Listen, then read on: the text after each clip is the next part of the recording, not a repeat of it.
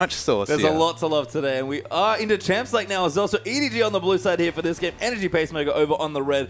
John the first ban for Andrew Gaming, and Alessandra their ban for EP. So nothing's changed yet on 5.21. Nothing's changed yet, but there's going to be some adaptations, I'm sure. Cassidy goes out. The Chinese Cassidy has been so scary. It's an understandable ban. Yeah, Azir going to get banned there as well against Pawn, especially who's shown possibly the most proficiency on that champion, so smart ban there as well. I just love his commitment style. He always goes for that Zonia second, gets in your face, uses that Emperor's Divide to divide up a team, as the name suggests, I guess. But he's been so apt in using that as an initiation tool. I guess it's worth saying that his initiation champs have pretty much been Fizz and the Azir, and both of them are nerfed now. Both of them probably won't be seeing play in the mid lane at least, or he's banned out as the Azir in this series. Does he have another initiation pick? That's kind of what I'm looking to see. It's Pawn. I'm going to guess he does, but Probably. We'll see here as EDG ban at least in as their last ban. Going to kind of target Drizzle there with the jungle ban. Yeah, so there's still a lot of champions open. I mean, Na's seen some nerfs in this patch. You know, we've been on 4.21 for a long time. It was a bit supercharged back there, but he's still a very competitive pick in the top. His laning has seen most of the nerfs right there. So, wow, the Kallista's seen so much play so quickly in the LPL. They didn't pick her up, and then, as is always the way, right, they try to take nods from other scenes. Someone starts. I believe it was Imp who was the first one to pick up Kallista, and then everyone was playing it. We've seen Kallista games do very well. Of course, Snake forced a surrender from Vici very early once the triple came in for Crystal on that Kallista. We've seen other people struggle against strong tanks, but not in this series at least. Yeah, and EDG are going to get Nah here for Koro. I've been saying it for weeks now, don't give Koro Nah, but it is different now. He has been changed a little bit, so be interesting to see if EP now on the new patch are more comfortable letting that champion through. Koro and Kola from Star Royal Cup have been the standout Nah players, so giving it to Koro is always a risk right here. What the answer is, I hope it's not the Jarvan top. Of course, Jarvan, usually a jungler, is a bit of a flex pick in the top lane, but the all-in flavor against a Nah, Loop has tried it so many times, it just doesn't work. Well, Amazing J does love his Jarvan top, but it's going to be Jarvan Thresh here for EP. So we'll see what happens, but I imagine you're right, it's probably Drizzle's jungler there as well. EDG now can have about 20 seconds or so to take their few picks, and we've had, again, a lot of changes here. Very curious to see what these teams want to go on. That hover tells us quite a bit. So that's Hecarim. That is Hecarim. And Hecarim's seen some buffs, and Clearlove is a famous Hecarim player, so it's wonderful to see that champion in here. I'm so excited already. The Hecarim coming out. It's not usually Clearlove that mixes up the jungle pool. He picked up Nunu, and you're like, alright, he's not a big ganker. That kind of makes sense, but Hecarim's an interesting one. Yeah, Hecarim there as well. Could, I guess not going top lane with the Nah in there, that would make sense. And I do like the Annie here as well. Mako has shown some of the strongest Annie play in the LPL. Yeah, probably going to be an Annie bottom, especially with the DFG changes. Could still be an Annie mid. It could be an Annie top, but with the Nah, that'll be just a crazy draft if we couldn't say confidently it's going to be a Nah top. Yeah, I mean, we assume it is, but we'll see here. And, of course, EP got a few picks for themselves now as well.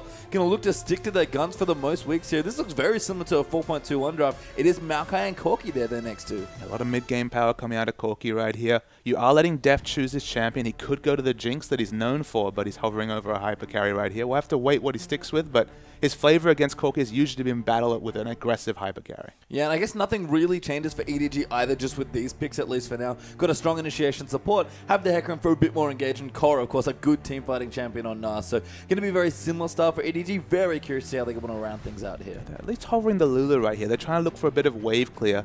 I mean, the initiation wombo potentials between the Gnar ultimate or the Hecarim ultimate and into the wild growth are amazing. And of course, it is a peel tool for Jinx. They have to blind pick the mid, so I can understand the mid choice here.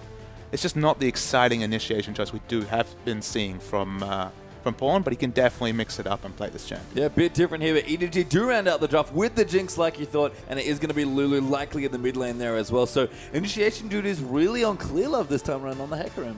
But what I do like about the Lulu pickup is it's kind of a blocker pickup. There's no champion that can really go in mid lane and really take it to Lulu and boss her out of lane. I mean, there's certainly skill matchups, LeBlanc versus Lulu.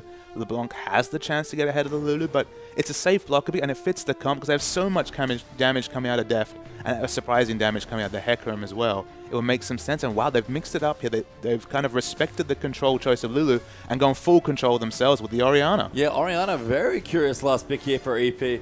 Raphael going to take, again, a much safer champion here. Not entirely sure how that matchup in the mid lane's going to go. What are your thoughts there, Papa? I think it's a pretty safe farm matchup. The issue I have is that EP looked like they had kind of a decisive mid-game team with the Corki, and now they've gone late game with the Orianna. They've lost that kind of obvious power spike of the mid-game compared to this more late-game centric EDG side. So that to be leaning so strong in the mid-game for 4 picks and then to mix it up and go for a control choice, It's just not the cohesive draft I was looking for them there. The Blanc at least would have added to more mid-game power. It would have given them a win condition of getting those wards down, starting to pick up that objective snowball, and taking out the game in the mid-game to early-late game. But committing to the Orianna here, it's a more balanced comp, but it just doesn't have that obvious window of success over this strong EDG lineup. Yeah, we'll have to see how that rattles through there as well. Very strong drafting, I feel like, from both sides. No big surprises, I guess, with maybe the Hecarim being the exception there. It's funny that they've kind of shored up Pawn's lack of initiation here with both Hecarim and Annie, so they make sure they have enough to engage in. This comp looks very similar for EDG in depth. He's really been playing Jinx a lot now. He's been on a tear on Jinx. He loves playing against the Sivir. I can understand the same sort of flavor against the Corki. It's not the most fun time in the early levels, but you can really harass out and win lanes. I mean, we've seen Deft win in a Kog'Maw versus Corki lane. He can win in a lot of kind of counter matchups just on the strength of his play. It's not usually his laning that, of course, in the past we would have really complimented, but he's been excellent in the LPL so far. Yeah, and EDG in general looks strong, but this looks very similar. So I imagine we'll see kind of some similar, very rotation-heavy style here. But let's find out. We'll get straight into the game.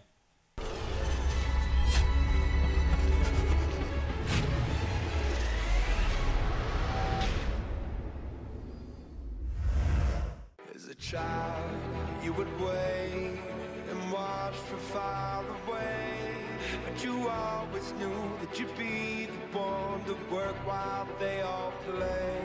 Here we are, don't turn away now. We're the warriors that build this town.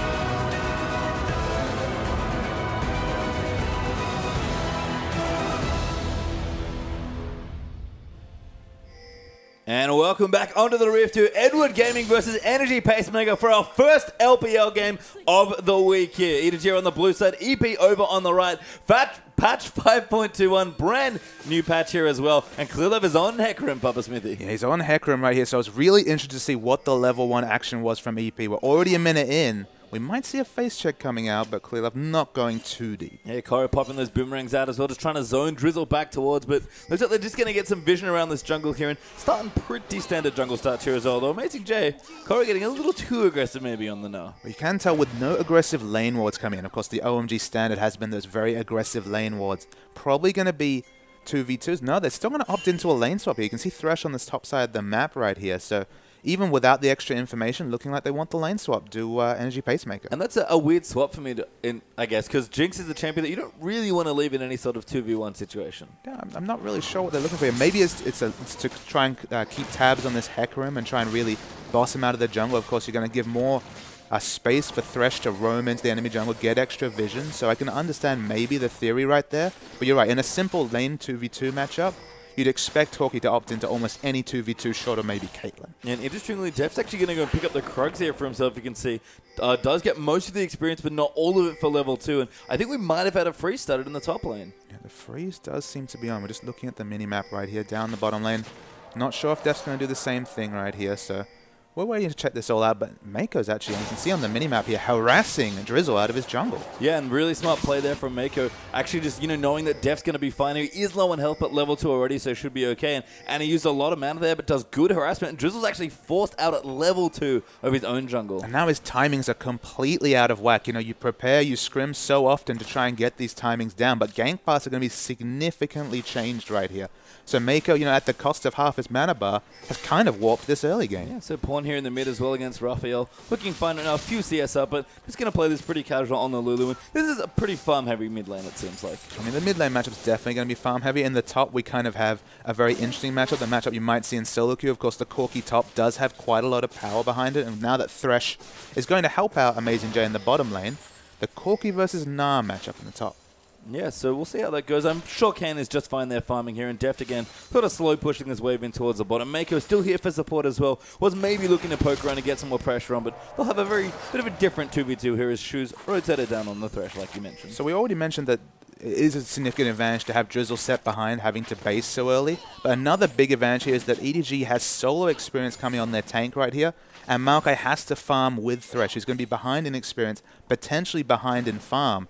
And we know how big Maokai can become. Pokemon from IG has really demonstrated the carry potential if you get that Rod of Ages into the very tanky Maokai. And if you have to go for a cost-effective build, the Righteous Glory has almost been the sign of losing Maokais in the LPL so far. Yeah, Drizzle though coming into the mid lane. Pong going to take a lot of damage. Ribuff going to slow him down. He'll flash out of the way though and be safe. Really strong pressure though. Pawn forced her back. Yeah, Pawn was actually playing surprisingly up in the lane right there. He obviously recognized that it wasn't the LeBlanc pickup, it was the Orianna, not expecting to burst damage.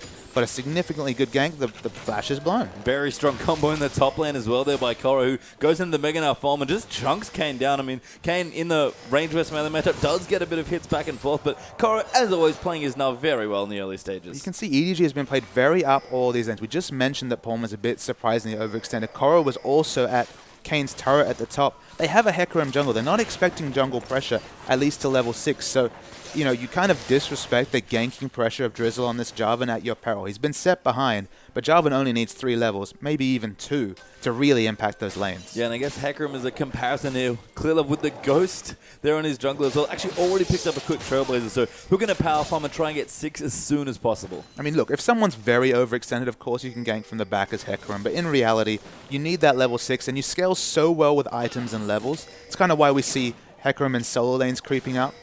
It's just that he scales so well that, look, he's basically hoping that his lanes can make pressure and buy time for him to be really strong in the mid to late game. Yeah, EDG's lane's making pressure now. Def going to farm solo here in the bottom, and Mako is up towards the top now as well. Good pink ward placed down as well. Maybe going to try and pick off the jungler as they rotate through. Looking for a dive potentially, but are going to back off here. Yeah, the pink ward's nice right here. Of course, Corki hasn't had the time or the pathing to be able to check it.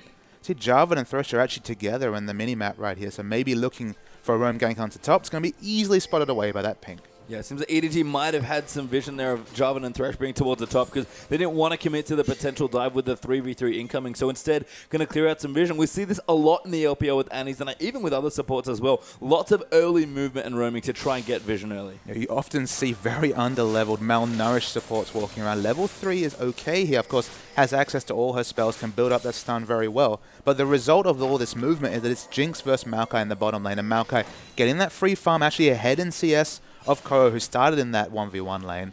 So they've actually rotated very well here, EP. They want to open up as much space as possible for Amazing Day to pick up those items and get an early start. Yeah, an Amazing Day down the bottom, catching up on farm as well, but even there with Korra's now on the top, who's now 1v2, although unbeknownst to him, 1v3 now, so getting a bit low in health there as well as Korra might get dived there on the top of it. Seems like he's going to back away and recall quite early on. Yeah, Mako's just a human living ward in the bot lane right here, just allowing Jinx to get as much farm as possible. Level 6 on both the AD carries already. Credit to Korra, though. He sees no reason to overextend and go for trades. The Thresh was visible.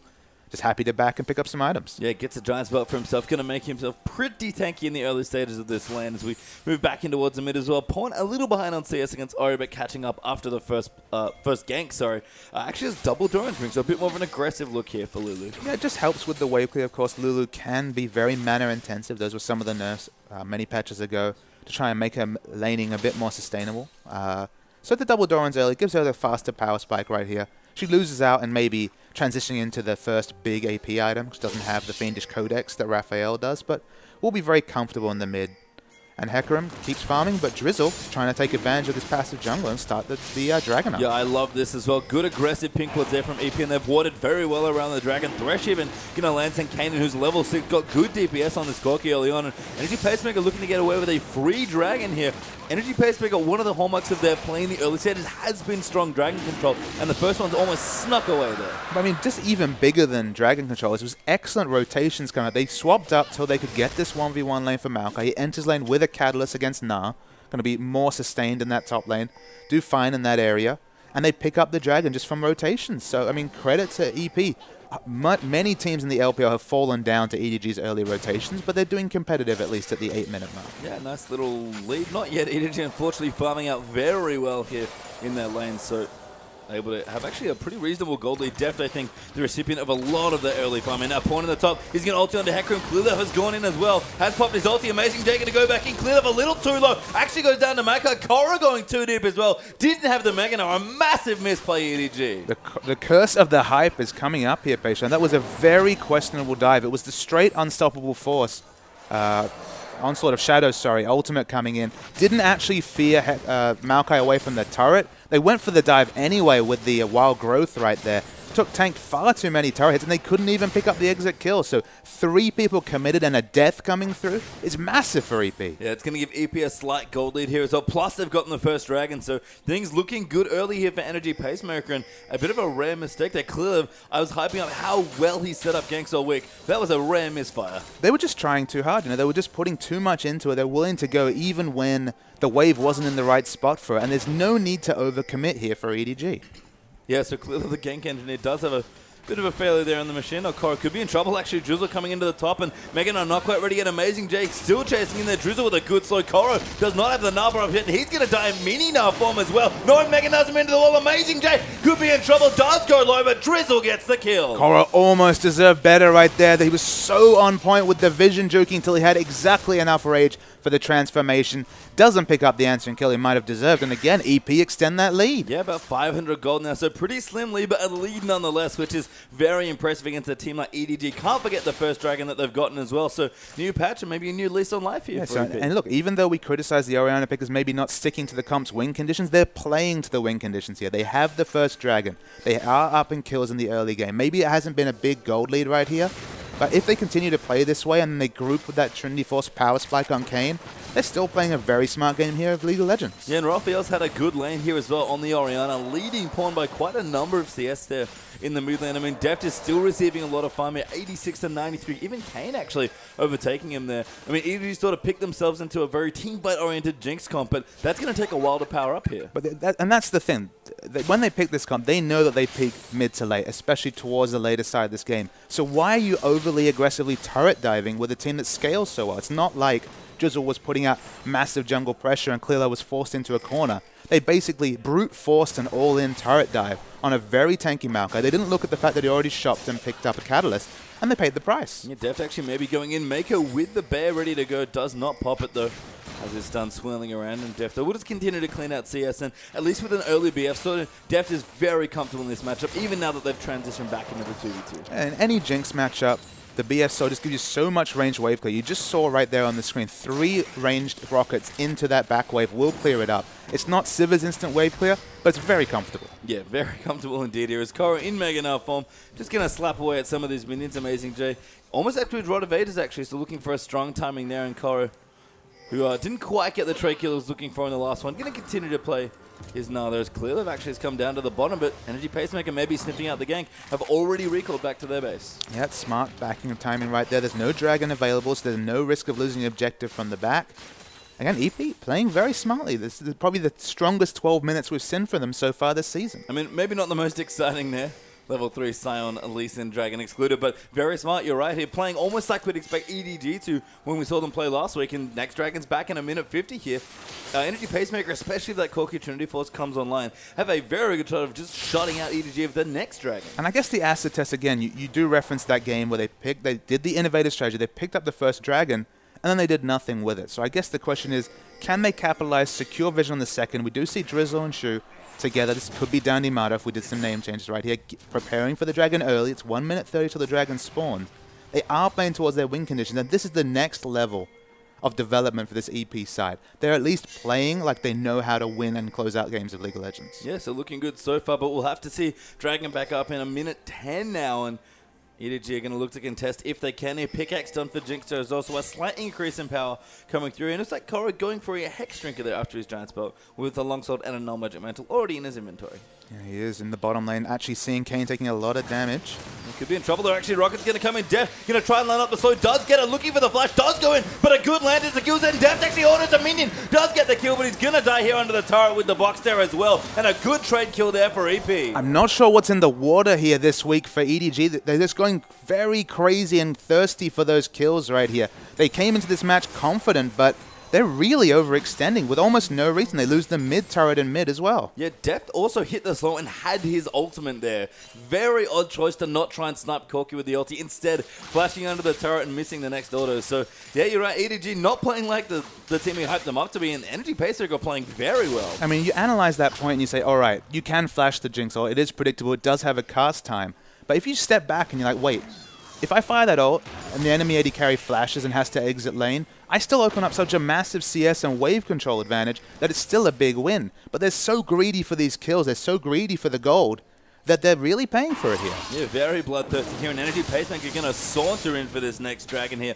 No vision again from EDG around the area. And the first one, sure, I'll call it a steal. This one is robbery. And this is a hole they dug themselves with the over-aggressive turret dive right here. There was never time to go and put down wards because Deft was dead, and it's very scary here for Annie and her low level to go and put down any wards. So, I mean, look, EDG are making their bed right here.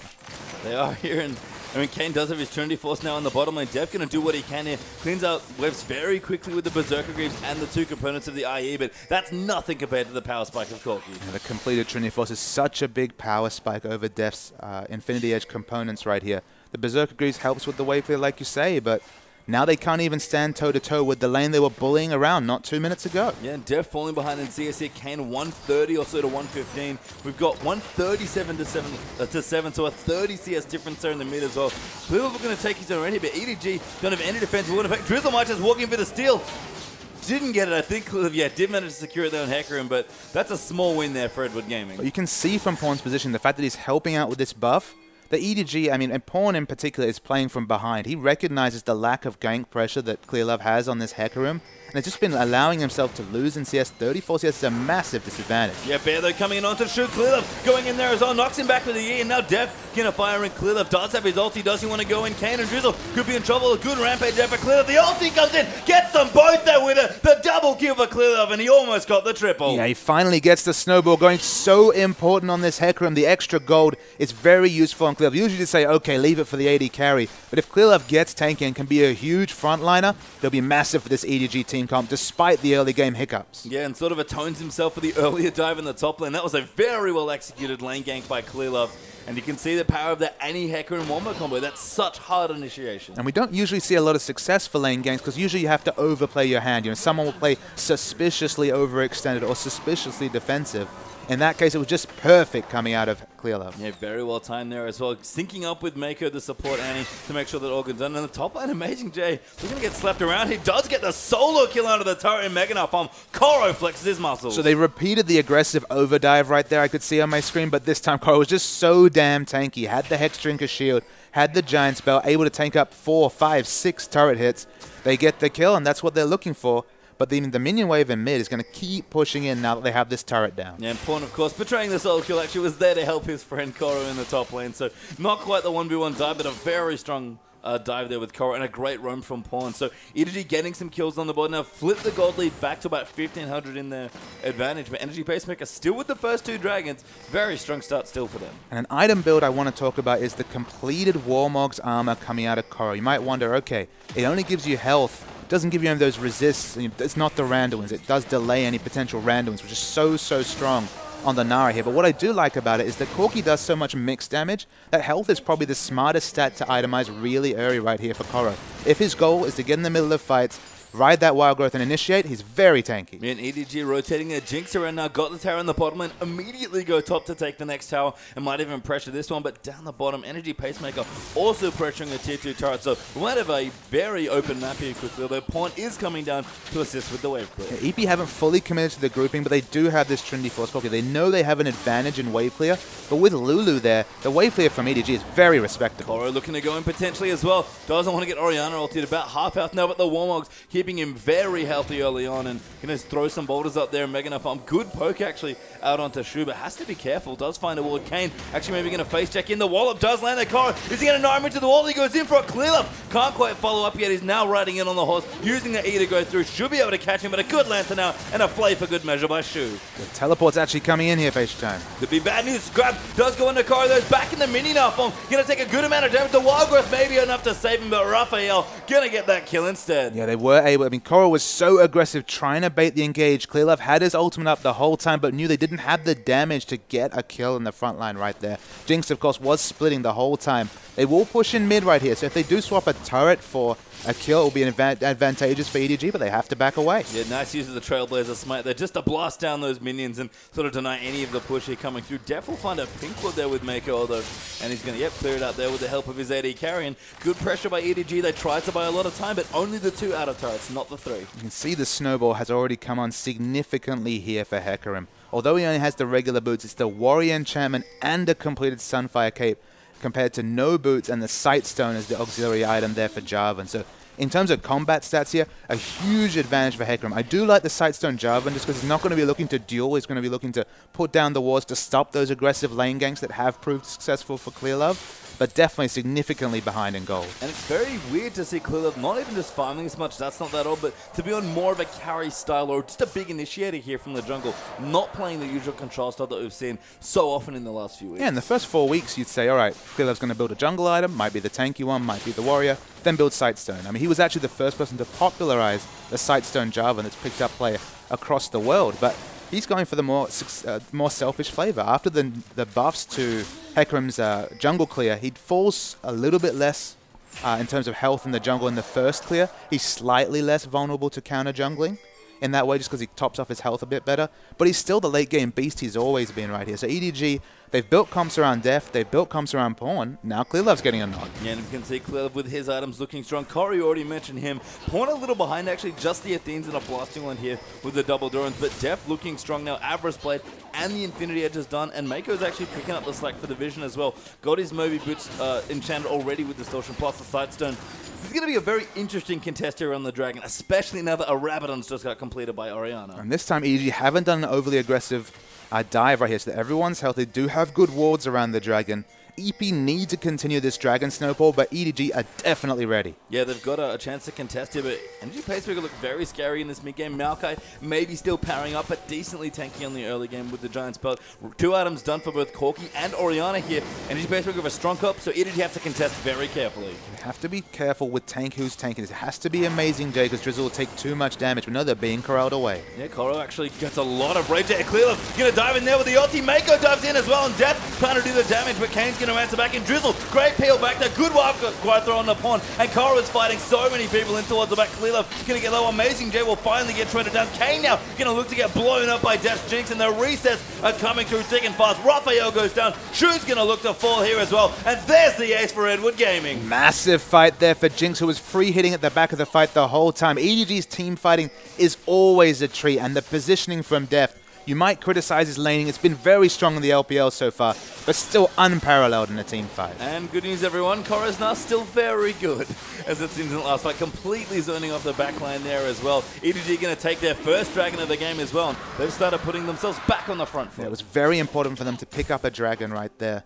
It gets them back, gets them some breathing. Of course, the 6% stats are only going to become more important as the game goes on. So EP, they really need to redouble on their vision control because they're in danger of letting go of a very smart 20 minutes of League of Legends. We're going to see the replay right here. It's a tale of two front lines. Clearlove can go so aggressively with the item Snowball as, and Koro as well are so tanky. The initiation shockwave right there is wonderful. It gets many people on low health, but Deft is free hitting at the backline. It takes so long. I mean, Orianna, all the carries have to run away from the Nara here. He's so tanky in the backline. He gets the solo kill on Raphael. Deft finishes it off in the backline. It's so easy to play a hyper carry when your front line is just so damn tanky. Yeah, and even Lulu getting in there, she turns any tank into a super tank, but Pawn actually tanked most of that damage himself in that particular fight. Now it's a Rabadon for himself as well. After falling behind in lane, that's a big influx of gold for the Lulu. He's actually equalized the items between himself and the Orianna, so it was a massive fight for Pawn as well. Yeah, and Pawn, again, kind of did what he could in that team fight with the Lulu, basically frontline for Deft, and we've seen what happens when EDG can protect their hyper carry here, and Deft looking to carry this game on the Jinx as well. Static Shiv also done in there as well, and EDG, that gold lead's grown quite significantly in the last few minutes, 4,000 gold ahead now. And when we see these big Maokais, we usually think about their initiation potential, the fact that they can go in, soak so much damage, and have the regular CC. But when they're completely trying to peel away a diver, they don't do a lot to the Nara and Hecarim right here. They have one round of CC. They have to wait out their cooldowns. But their carries are really suffering with Nara and this Hecarim in their face. Really overtuned jungler, especially so strong compared to this Jarvan. And they can't get past that front line to even hope to get on top of Deft. The first reset comes out, you know this Jinx is going to run crazy. Yeah, Koro actually going in amazing days, diving onto Deft. Jinx trying to go back in, a good trumpet there. Clearlove going to peel back there as well. And now Kane going to dive in, but Deft going to try and chuck him out. A good wild growth there, going to save the AD as well. Mako goes down, but it's just being ripped apart here. Oh, poor EP. That's 3 kills in a row. Drizzle low might be the 4th. Mako goes down, and EDG trade 3-1. EDG team fighting like a top team right there. The flash from Deft was necessary, but the play around him, specifically Clearlove's mechanics, to fear all the frontline initiation away from Deft. Open up space for that AD carry. The free hit right there. The Baron's the result. Yeah, we saw Clearlove, you know, really sticking up for his buddy Def there. They've gotten along in China. We were worried in the last few weeks that he didn't have the same love here, but Clearlove, Vantaz's coming up there, gets hooked there as well. Play back into the wall, but Drizzle gets melted, and the Clearlove Def love still very much there. Yeah, Drizzle won an exit kill right there. It was always going to be a 1-for-1 at best, and you never want to trade in those situations, and Clearlove, he shrugs it off. He's so tanky, it doesn't even matter. Yeah, Hecarim looking strong here and Deft. An absolute beast here on this Jinx. 3-1-9 here with a Baron buff now as well. Actually, maybe looking to steal away the blue buff. No, he's always good. He's always pushing his leads right here. Corki's so far away, he should pick it up, but let's just come back to EDG for a second. Let's say, all right, it was a bit of a shaky early game. They did give away the first 2 dragons, but have you noticed that Clearlove always gets done what he sets out to do? He didn't build a Sightstone here, so they never had the overwarding in to take easy dragons. Instead, he redoubled on farming, he got the ganks off he wants, and now he's set up to carry the mid-game in these team fights with a really tanky frontliner. So EDG, they understand their win conditions. They gave away the dragons. Okay, they were over-aggressive in dives, but they're definitely at a point right here where EP, they need to get some wards and picks or they're going to lose this game. Yeah, so pickaxe done there for Deft as well, so powering up as well. Clearlove also getting even tanky there with another giant spell added into his inventory. Love the Talisman of Ascension here as well, and a Thornmail for Koro. And the Talisman of Ascension, of course, giving bonus damage to Hecarim with that passive. He does scale off the move speed right there. I mean, Koro Warmogs into Thornmail. I mean, Randuin's is a wonderful item. It gives you teamfight control, but when you have Hecarim diving in, just the sheer stack of health and the sheer armor right here, what is a Corki to do against this front line? Literally, they will soak all the damage this mid-game Corki has, shrug it off, and you know, you could add in a completed the Blade of the Rune, and he could even have a last Whisper, and he's just going to be tickling this front line. Yeah, and an aptly named Hecarim passive there, Warpath, which is exactly what Clearlove is looking to cleave between Energy Pacemaker. Koro still farming here in the top, actually has a build toward a Cutlass now, so a bit more aggression in that build coming through. Koro feels like he's tanky enough at this point. EP on the other side. Do have a Randuin's jump for the Maokai, and Amazing Jay's Rod is likely fully charged there with the Roa. Build toward a Cutlass through there for Corki, still looking for his own Blade of the Rune. Yeah, we see the turrets falling in bot lane right here, the tanks trading in top. EDG's groups are so strong. They can shrug off this 2 damage composition. We didn't even mention the fact so much is relying on Orianna and Corki right here. The Warmog's health stat, that'll negate any burst from Orianna. And Corki just can't get any damage on the squishier members right here. The front line's too strong, so they can shrug that damage. And Jinx, she doesn't have the last Whisper yet, but she's already massively power-tuned.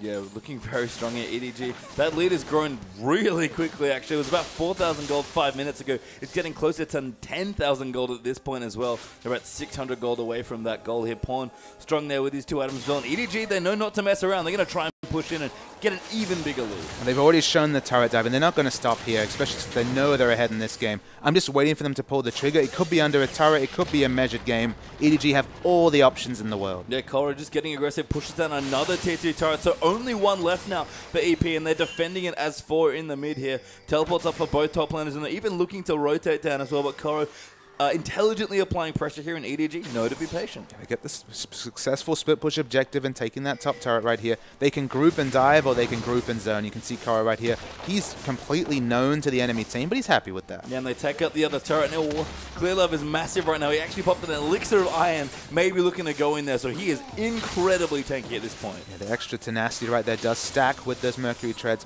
multiplicatively, so not going to be the massive tenacity right there. But once he gets in the front, as long as he's soaking damage from Corki, he's kind of done his job. Yeah, and EDG going to move in for their second dragon now. So Energy Pacemaker, who started off so well controlling those objectives, haven't been able to contest ever since those 6 turrets got knocked down. And that's the biggest difference here. It's not just the strong T-burning from EDG, but what they've done once they started winning those fights. Absolutely. When they pick up a kill, you know they're going to pick up objectives. They've got all the outer turrets down already on the map. No Azir in this map, so there's definitely 6 outer turrets.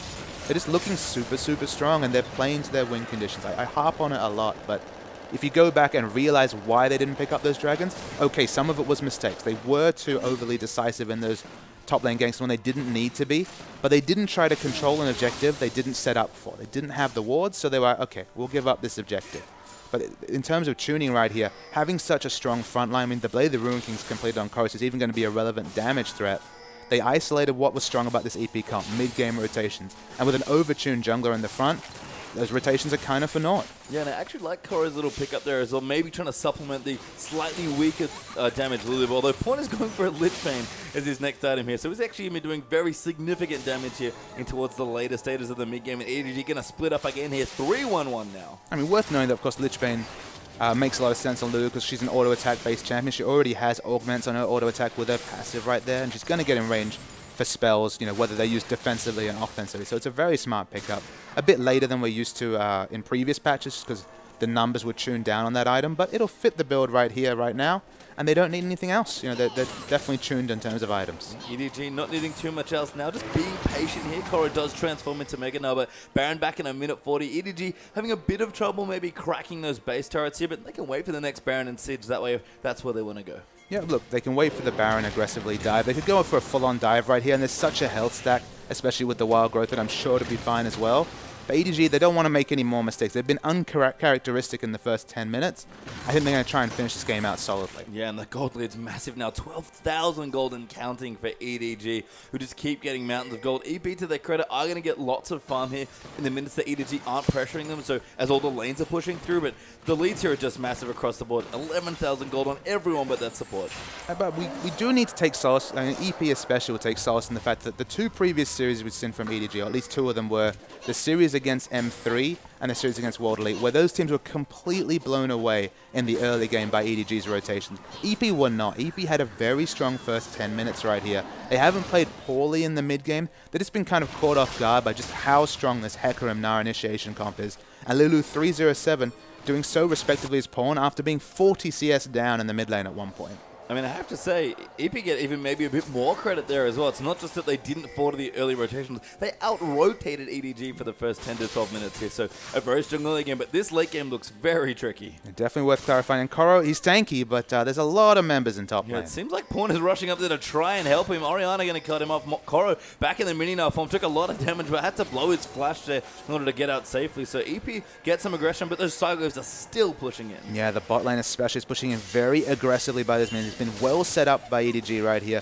Top lane's going to continue to push, and they're trying to rotate mid. Oh, Pawn so annoying as well now. Split push duty on this Lulu as well. Whims himself away. Does it again there with the blue buff, and all of that CDR going so low here. And EDG, very smart taking this Baron. Would have been a difficult contest for Energy Pacemaker, even though. It does note they are the first to rotate, so Lulu will not make it here, so they can force a fight. It will be a 5v4. Going in, he steals the Baron. Drizzle manages to pick it up. The shockwave goes in. Clear, forced to ulti out, but that's a great AoE there. Deft just rips through members of EP. Kane goes down as well. That's 5 quick kills. A triple for Deft as well. Deft in the back doing so much damage after the Tibbers came down right there. I do like the idea from EP, just because they knew that Lulu was significantly split away from her carries. They tried to make the contest. They knew the game would end if they gave up the Baron. But the ace comes through for EDG. Absolutely insane wombo. Again, we saw the Annie plus Hecarim combo. Deft with those rockets just destroyed Energy Pacemaker. Yeah, and look, the death timers at this point, it's only 10 seconds, but Deft is completely ripping through turrets right here. I think the surrender vote comes through. I see the GGs in chat. That's going to be the game. Yeah, it looks like it is going to be. An EDG will claim the end of that game in style there. Was a little shaky, maybe a bit quieter than we used to hear from them, but Deft and the Jinx ended that very stylishly. And I loved the Hecarim kill pickup from Clear Love. I didn't know how it was going to go. He's in the buffs, but he's still a champion that needs some setup, needs to be babied through those early levels. The first turret dive didn't fill me with confidence, I'm going to be honest. But after that double kill on the bot lane, was able to get up, able to get strong, and really ripped through the front lines right there. Yeah, we have a replay there as well, so let's catch a bit more of the action from EDG. So this is going to be right at the end here, at the Baron fight, so we'll roll the tape right here. If you look at the minimap, Lulu is significantly split away from her teammates, and EP are very smart to understand this is what's happening. She tried to draw away the team, they go for the initiation right here. The steal comes through, it's massive of course for EP, but in the background you can see Deft at the corner of your screen there, he's free hitting, and the burst damage from those ranged rockets are incredible. Switches to minigun to pick up the Corki as well. The front line's just too strong. Koro still has basically full health right there to tell you just how strong he is. And EDG, they team fought very well. They gave away advantages in the early game. It was good to see EP take them. It was definitely a step up from the level 1 Scion Dragon into not much really, but they got the second one and just kind of fell away after Hecarim really got rolling. Yeah, so a strong shot from EP, but EDG still looking like one of the best teams in the world, if not at least the best team in China. So we're going to see them again. Don't go anywhere. We're going to have a quick break here, but game 2 between EDG and EP is coming right up.